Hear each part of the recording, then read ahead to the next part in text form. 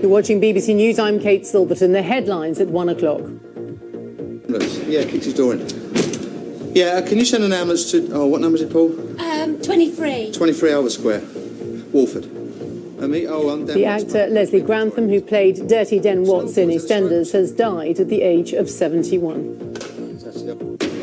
An army sergeant who tried to murder his wife by sabotaging her parachute has been jailed for life with a minimum of 18 years.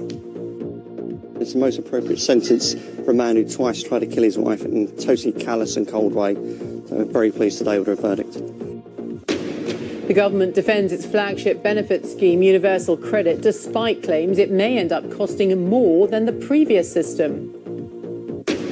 The boss of Govia Thameslink Railway, Charles Horton, stepping down following the widespread disruption caused by new timetables.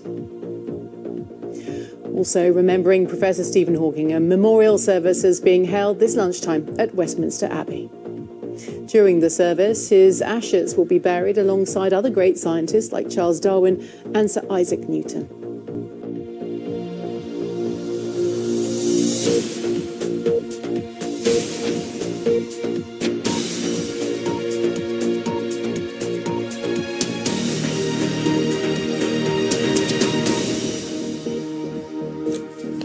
Hello, good afternoon. Welcome to BBC News. Now, in the past few minutes, it's been announced that the actor Leslie Grantham, best known for playing Dirty Den Watts in EastEnders, has died at the age of 71.